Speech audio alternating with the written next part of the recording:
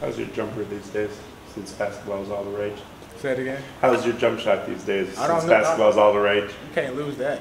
No, we hoop where I'm from, so I'm always having my jumper.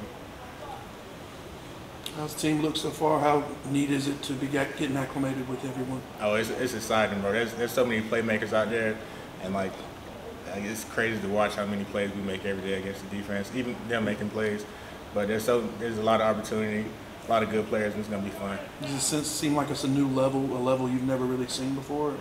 I mean, I play with good people, but when you have more than we have, like a lot of playmakers, it's different. What's been the process for you to kind of work your way into being one of those playmakers? Learning how to be a pro, taking care of my body. It's a new playbook, so learning how to stay after, watching more film, watch extra film, and do more. How different is it for you offensively in the playbook? It's not a different. We do a lot of similarities, so for me, to try to learn, I try to compare it to some of the stuff I did. It's a way for me to learn some stuff. Have you felt yourself kind of taking on like a leadership role in the running back room, especially with some of the younger guys? Yeah, I'm definitely trying to grow in that area. I'm one of the old heads now, and I have to realize it. And that's something I'm trying to get better at, trying to lead the guys, showing them what to do, how to do it, and that starts in practice, the way I practice. Which ones of your teammates in the backfield have impressed you from what you've seen out of spring practice? Bro, all of them.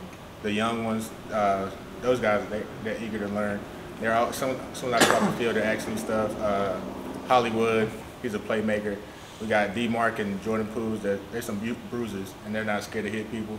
And then you got Kendrick, who's a dog, too. With the spring game coming up, who's a player maybe that isn't getting the attention that fans can kind of look for on Saturday to kind of watch out for that maybe they haven't heard a lot about? I think I heard about him, but probably Caden Foreman, a dog.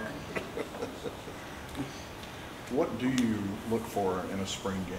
Obviously, the number one goal is nobody get hurt, but from a player's standpoint, what are you trying to achieve on Saturday? For me, I'm trying to be clean. I'm trying to play fast, play without the ball, and just take advantage of every opportunity I get. I don't know how many I get, but play every play like it's my last. How settled are you at NC State University and with the program? Is it still a new, or is this kind of your normal now? Oh, it's normal now. I'm good. I'm locked in. The guys took me under their wings, showed me the way, and I'm good now. How surreal was that basketball game the other day, Duke and State? Oh, it was crazy. It was real good, but you know. Did you find yourself conflicted in that game, or? Nah, I do got it right here, but it'll be all right. So State. I'm a State fan now. You excited to be in Carter Finley Stadium? Oh yeah, I can't wait. For you? I can't wait. Make sure everybody come out to the game. We need about, how many at home? 57. We need 55,000 out there.